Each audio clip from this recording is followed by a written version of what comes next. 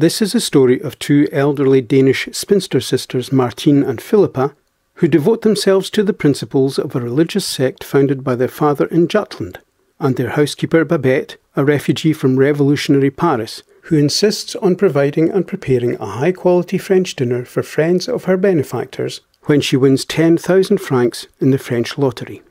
The film quickly establishes the pious superiority of the spiritual over the physical in terms of the sisters' rejection of relationships and pursuit of ambition, and development of talent, to focus instead on good and charitable works within the confines of their small religious community, which embody the teachings of their beloved, though long since deceased, father.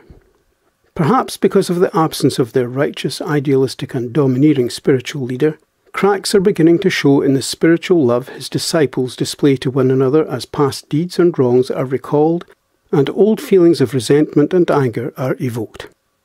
It seems that focus on the spiritual alone can lead to obsessive and mean-spirited behaviour when there is no balance based on physical experience and compassion. Babette's feast, with its emphasis on food, drink, taste, smell and sensory pleasure, surely represents the physical side of life and suggests we should indulge our senses and appreciate what sensory delights life has to offer. After the feast, the villagers are more content, understanding and tolerant, despite misgivings, and a determination to remain true to their principles by refusing to recognise or discuss what they experience during the meal.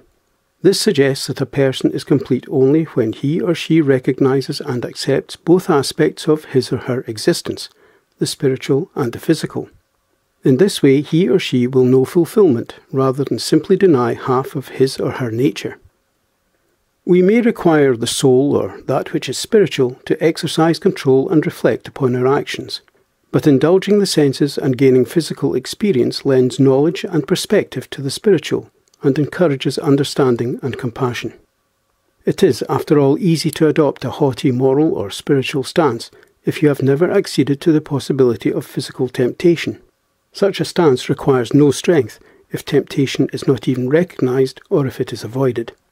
Nature and all its gifts should be appreciated and, combined with reflection and consideration, is a source of socialisation, tolerance and kindness.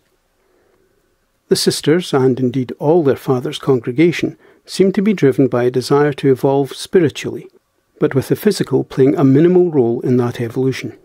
Yet their lives are enriched by contact with the world outside their small Jutland village, especially by those who visit their community. Laurence, Achille and of course Babette all add something to their lives. Babette's everyday preparation of food for the poor and infirm is much appreciated by her clients, and indeed they are sorely disappointed and upset when Babette takes her leave for a few days, and their food is once again prepared by the charitable but less talented sisters. Despite their insistence on the superiority and perhaps even the sufficiency of the spiritual, their rather restricted lives are clearly enhanced by encounters of a more physical nature.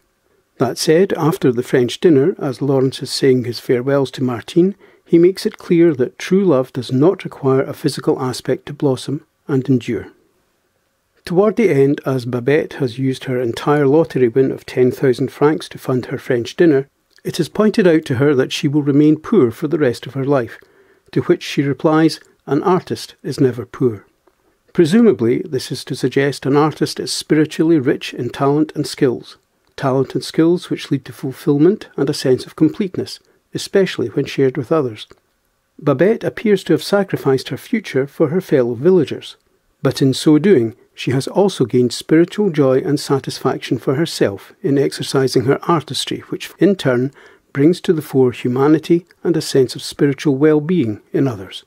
Of course, there is also the existential link connecting the main characters.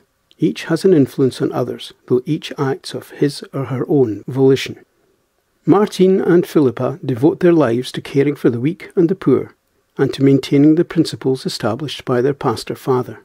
They deny themselves opportunities to cultivate life paths or careers that might conflict with these principles, though they appreciate and savour their foreign encounters with Laurence and Achille in particular. In a sense, these encounters only strengthen their resolve and affirm their faith, but they are nonetheless touched and affected by these meetings and potential life choices. Achille knew considerable success, but this has now faded, and with it his celebrity and position. His greatest achievement, however, may have been to direct Babette toward the sisters' home, due in no small part to the affection and admiration he developed for Philippa as he shared his talent and skills with her, at a time when Babette's world crumbled around her. This act of thoughtfulness and consideration undoubtedly saved Babette's life and positively influenced the lives of all those in the Jutland village. It also provides further illustration of the principle that an artist is never poor when he or she shares his or her talent, and this leads to a spreading of humanity and compassion while allowing the initiator to feel a certain fulfilment and satisfaction. Lawrence becomes a celebrated and influential general, largely due to the apparent impossibility of a relationship with Martine, though in the end he appears to value his enduring love and devotion for her above his career and all he has achieved. At one point in the film it is stated, "We take with us only what we give away," suggesting perhaps that what we do for others is all that matters, and this is borne out by the actions and attitudes of the main characters.